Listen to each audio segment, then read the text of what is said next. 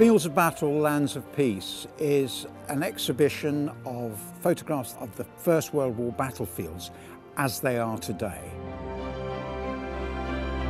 These were places of death and horror, but time and nature has actually made them really rather beautiful.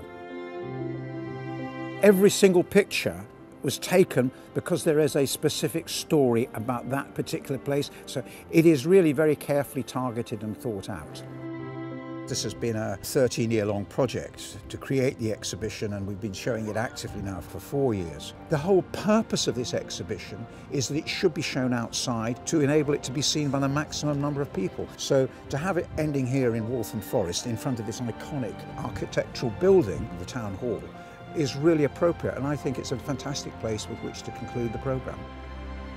This photo exhibition marks the culmination of our commemorative events, and we're very, very pleased to be hosting it here.